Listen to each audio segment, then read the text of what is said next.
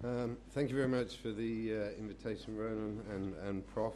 What I'm going to try to do in my talk now is give a little bit of overview about the Da Vinci robot, but because this is a very innovative experimental sort of summit, I want to then move on and talk about some of the work that we're doing in Leeds, plus some of the other work that's going on in other centres in the sort of robotic platform field.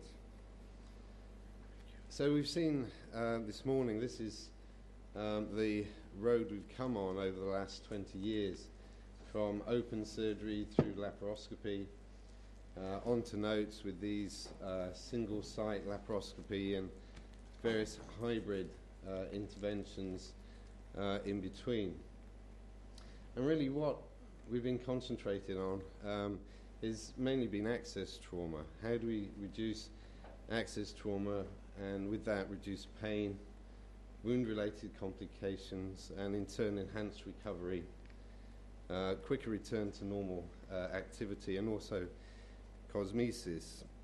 There is another side to this, and this is the trauma of the actual surgery itself. And we've heard some techniques this afternoon about how we may be able to minimize our operations and actually influence the surgical trauma, and maybe we'll hear a little bit more on that tomorrow. Each of these techniques has its limitations, as you're aware. So our laparoscopic techniques are technically challenging. They have long learning curves. The instruments we use are pretty primitive.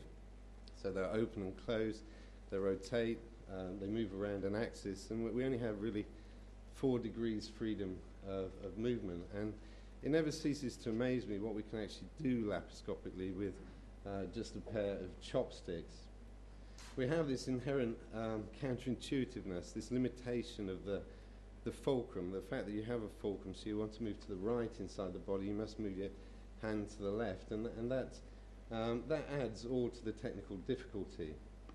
The other big drawback is our 2D visual field. We don't have the sense of depth, so if you want to go and pick up something, it's often not until we hit that structure that we actually know where we are in the operative field, and that makes us feel and look really quite clumsy. There's a lack of tactile feedback, so you have no idea if you're grasping something, whether you're really squeezing it or whether you're touching it gently, and that predisposes to tissue trauma. The whole thing is very unnatural for the surgeon. It's tiring, long operative times, and the whole ergonomic environment is less than ideal. In terms of sills, we've talked about these problematic areas as well. So we have difficulty in that the optics and the working channels are all in the same direction. That gives us difficulty. We have a reduced operative workspace, limited range of motion. We have increased distances because we're restricted. Where we put our sill site, everything has to go from there to the operative field. Triangulation, which is key to retraction and accurate dissection, is difficult to achieve. We need to be able to do something useful inside there, so we've got to be able to anastomose, and we've got to be able to deal with any complications, hemostasis issues that may arise. Notes itself, even more problematic probably. We have to have access to the peritoneal cavity, but not just getting into the peritoneal cavity, we need to close it effectively and safely. We've got to prevent infection, so actually causing harm through the intervention. We've got to, again, do something constructive once we're in there, and to not just constructive, but safely. So secure anastomotic and suturing devices we need. And we need to know how to manage any complications should they arise. So I think the clinical needs that are common to whatever minimally invasive platform that we consider are listed here on the right side. This is not an exhaustive list, but what we do need are better physical and visual access to our operative field. We need better and smarter instrumentation. We need enhanced information about the intraoperative field, feedback from the field about what we're doing. And that may not just be visual, that may be other forms of sensing that can enhance and inform our operative experience. And whatever we do, we need to evaluate it properly and come up with reliable training programs. So to my way of thinking, these on the right-hand side are probably the enabling technologies that are going to help us to meet these clinical needs. So we have the Metatronics that are going to give us the control systems and the ability to measure things and to do things more accurately. We need our sensors, our biosensors, our imaging systems to provide us with better information about the operative field. We need good surface engineering technology and material sciences to give us better interaction between the devices we design and the tissues that we use them on. So an understanding of the device-tissue interface to minimize trauma, I think, is going to be important. And maybe we also need some sort of analysis of human movement and of laparoscopic or minimally invasive efficiency and skills. Coming on to robotics, when we talk about robotics in surgery, it's not true robotics. These are not robots as defined as a device that you can pre-program and you can let loose. It will perform that task repetitively and exactly the same until you press the stop button. So the robots we're talking about are not really robots in surgery. They are master-slave devices. So they are controlled by a surgeon, a human, and they will only do what that surgeon, that human, tells it to do.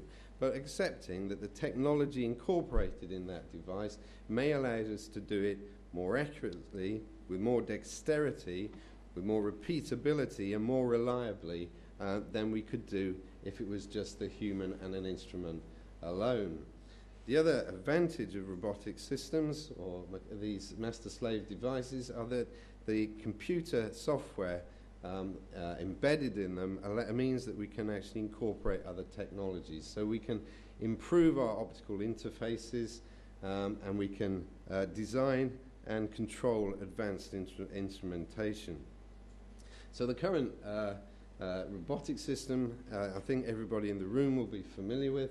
The market is dominated at the moment by Da Vinci. It's the only commercial robot. The advantages are the stable camera platform, the true intuitive experience. So you look down a binocular microscope, you have a pseudo 3D image. It's not a real 3D image, it's a pseudo image, but it does give depth of field. And then we have these instruments with Endoris technology, 7 degrees freedom of motion, which adds to our operative dexterity. And there's a variety of computer trickery which allows us to zoom in, zoom out, tremor elimination, image stabilization, etc.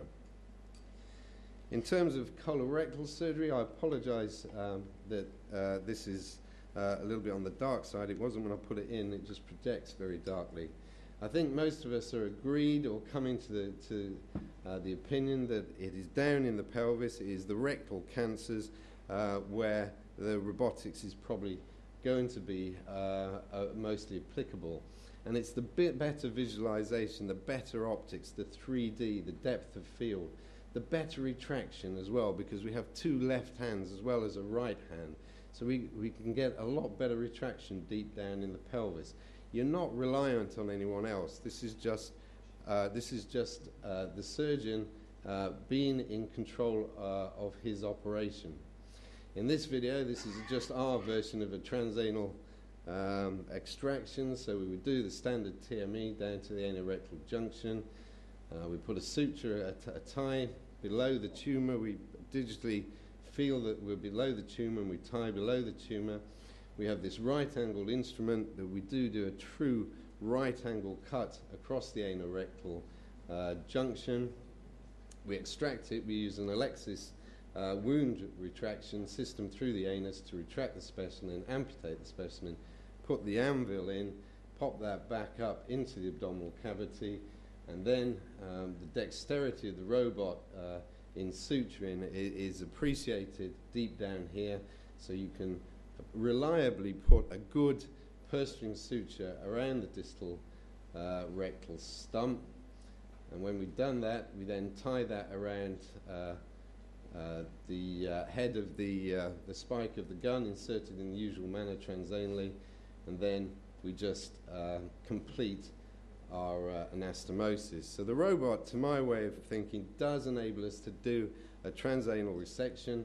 It enables us probably to do a safer rectal anastomosis because we do a double purse string and a single fired anastomosis. What's the evidence for robotics? Well, here are some of the papers up to 2009. It's a little bit old, this slide. You could add 2 or 3 other papers on the end of here. The most recent one I've seen is the South Korean paper, which describes their experience with just under 400 rectal cancers that they've done robotically, and with reasonably impressive results. But again, the literature is confirming the general impression that it is rectal cancer that is emerging. Most of this is level 4, level 3 stuff, 1 randomized controlled trial, but very small numbers, 18 in each arm. But if we try and just take an overview of what this personal series sort of data shows us, well, so far the morbidity appears to be comparable. The conversion rate may be a little bit lower robotically, and that's something to consider. The operative times so far have been longer. There are learning curves associated with this, and I think they are probably embedded within this early literature. Oncological outcomes, there's only a few studies which have actually looked at the oncological outcomes, the short-term outcomes anyway, in terms of resection margins, and they appear to be comparable. Length of stay also seems to be comparable. These are comparing robotic with laparoscopic on the whole. But the big issue, I guess, is the cost. Can we justify the cost? Because they are, as an operation, more expensive. So to try and work out whether or not we can actually, whether there is an advantage to robotic surgery or not, we've designed this trial. I'm pleased to say that Tim Rockwell and Paolo Bianco are in the audience, are supportive of this, and we look forward to them joining shortly. This is a trial of lap versus robotic surgery for rectal cancer. Because of the nature of it, it has to be an international study. It's funded by the Medical Research Council to the tune of 1.3 million, but that's a fairly modest sum for an international trial. And the participants, UK, France, Germany, Spain, Italy, over to 6 or 7 centers in the US, 1 in Brazil, Singapore, I've got 2 or 3 sites, and then South Korea, which are going to be a big player. So we've got about 20, 25 sites in total. And what we're going to look at, we're going to randomize 1-to-1 lap versus robotic for curative resections for rectal cancer. Our primary endpoints, one is a technical one, and that represents the feasibility, and it addresses the hypothesis: does the robot make rectal cancer resection technically easier? If it does, then it should result in a lower conversion rate. As this is a cancer study, we need short-term oncological outcomes, and we're fortunate that we have Phil Quirk in Leeds to help us with this. So we're going to have a look at the CRM positivity and local recurrence. Secondary endpoints, obviously, we're interested in those functional aspects such as bladder and sexual dysfunction. We're going to be interested in the health economics because people are going to want to know whether we can justify the robot. So there's no doubt that the technology incorporated within the Da Vinci is a huge advance, potentially for laparoscopic surgery. However, it does have its limitations. It's still a big, heavy piece of hardware. It's still very, very expensive. So 1.7 million or thereabouts for a robot today. It's still not great for tackling multi-quadrant surgery. It can be done. And the newer SI versions of the machine certainly do address this to some degree. It is still multi-port laparoscopy at the end of the day, so we still end up with 4 or 5 incisions. Whether that makes a difference, I'm not sure. And people are still tending to use incisions for specimen retrieval.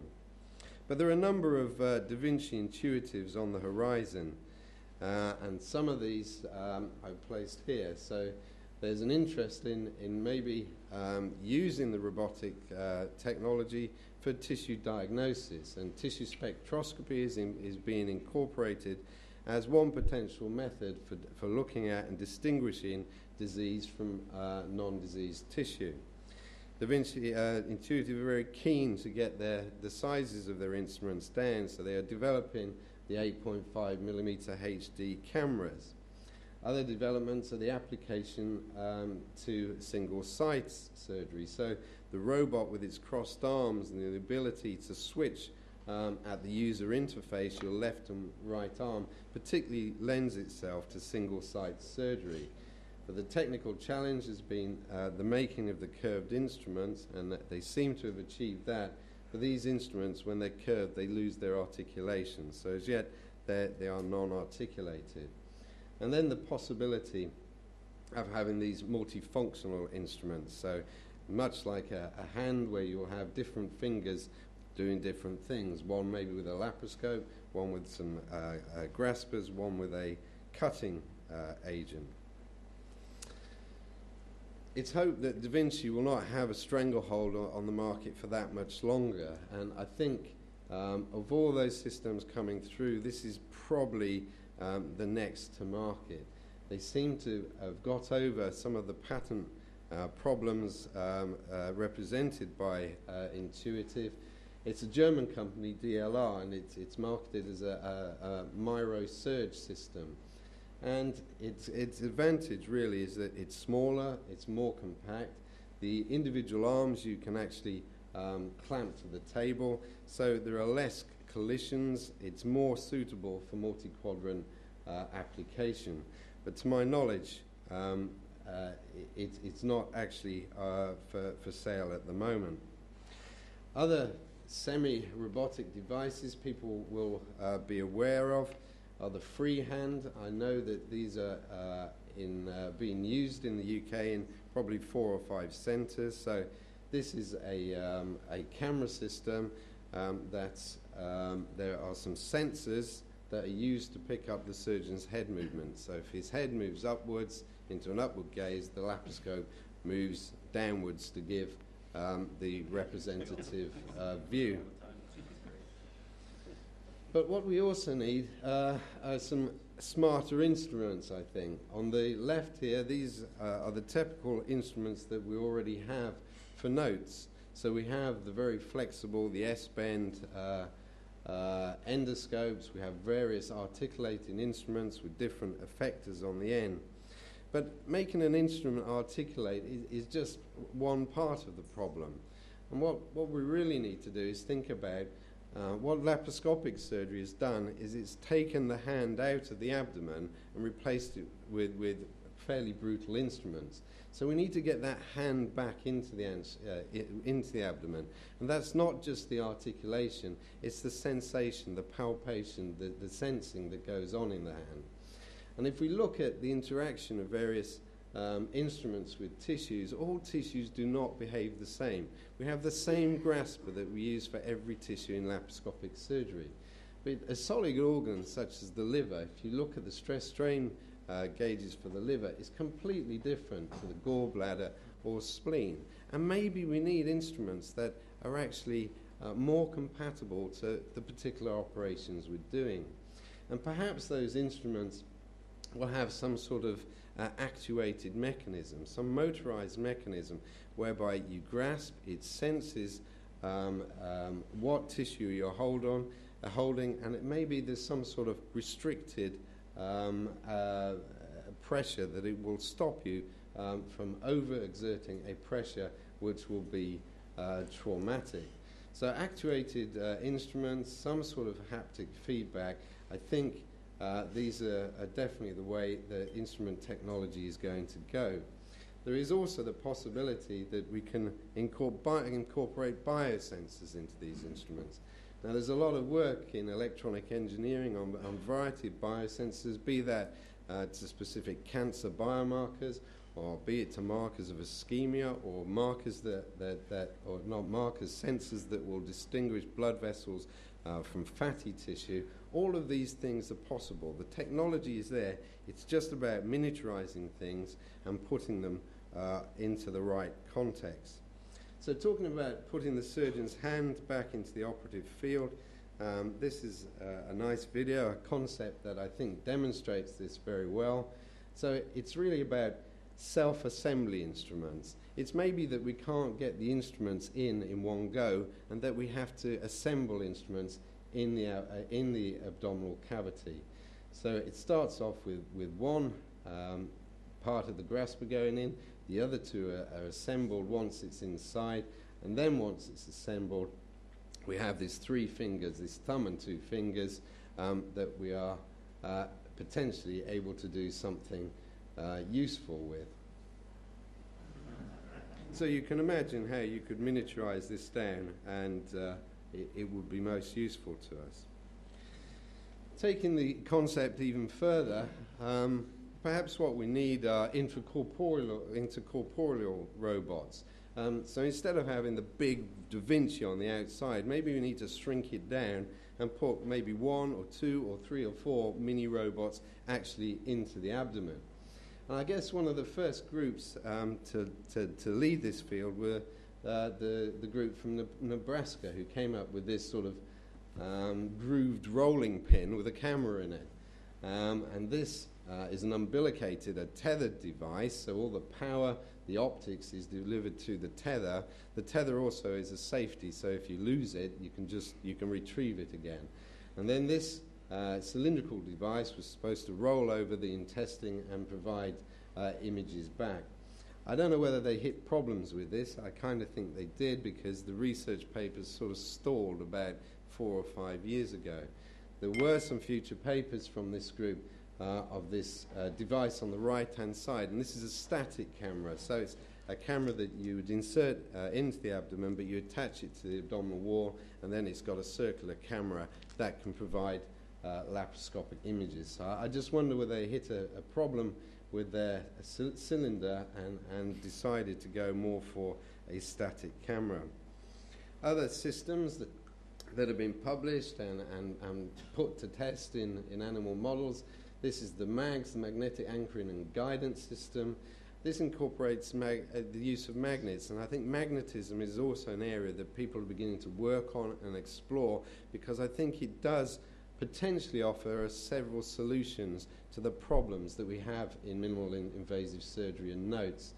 So the instrument is introduced through the gastroscope into the abdominal cavity. It's held to the anterior abdominal wall by this console that also incorporates a magnet. So it's a magnet that holds it there. It's then driven by the console, and this manual device that allows you to do some sort of cutting, grasping, etc. So as a concept, it's trying to help us with node surgery. This is probably the biggest collaborative that I know about. It's the Arachnos project. It's led by Alfred Cuschieri from Dundee in close collaboration with a research group in Pisa. There's a big robotics research group in Pisa that Alfred Cuschieri works with. It's a very bold statement that they've come out with. They want to integrate the advantages of traditional open surgery, laparoscopy, robotic surgery into a deeply innovative system for bimanual, ambulatory, tethered, visible, scarless surgery based on an array of smart microrobotic instruments. This will do everything for you. So it consists of a console.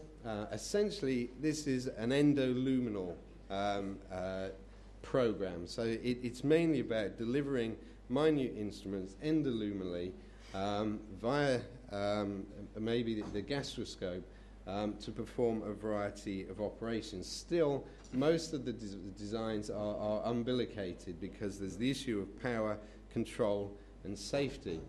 So this is a mock-up of what it might look like, a console. The patient on the operating table, there is a unit at the head which has the gastric delivery system. There is also a unit through the umbilicus, which is more of an intracorporeal than endoluminal system, and a variety of these small motorized devices. In Leeds, we've sort of, over the past 5 years, have been working along the same sort of concept. Our dream, if you like, is to take that bit of the Da Vinci and to miniaturize it down into an intracorporeal device that we can therefore deploy. The challenges, as we see it, minimization, well, you can make things smaller pretty easily nowadays. You can get little cameras off a mobile phone, you can get little actuators, so the miniaturization is not such a problem. Power supply, not such a problem if this is going to be tethered. The light source and imaging, you know, commercially available. The control systems are there. The big problem for us is adhesion and locomotion. How do you get a device to stick to the peritoneal cavity and to reversibly stick? So it's got to stick, but then release and re-stick if we're going to make this move. So we've, after much trial and error, we've tried various caterpillar devices, and we've come down to the Cartesian walker. So this is a four-legged device. One leg moves forward, the second leg moves forward, and then it drags the hind legs behind it. So a very well characterized moving platform for robotics. So this is what we visualize our device to look like. It's essentially a four-legged platform.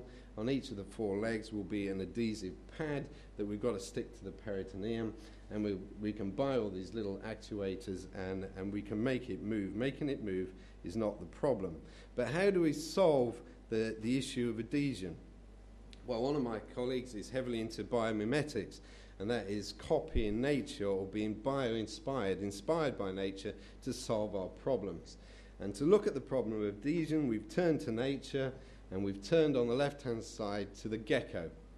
And the gecko has a foot that has all these septors on it and then all these nanofibrils. And you can stick a gecko to the ceiling when it's dead or alive. So it's not a living phenomenon that this thing can walk across the ceiling.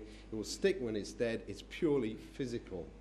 On the other hand, we can look at the South African tree frog.